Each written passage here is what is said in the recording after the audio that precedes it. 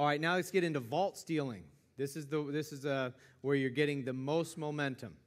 So we get the momentum with a vault when the pitcher is really quick to the plate. He's a slide stepper. He's just really quick. The catcher has a plus arm. Okay, so with our vault system, again, we go to sign picking lead and we stay put. We just hang out here in the sign picking lead.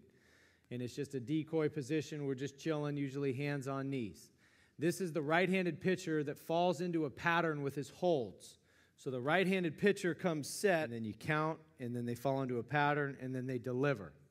So even if they're quick to the plate and they fall into this pattern, you can still go with a vault.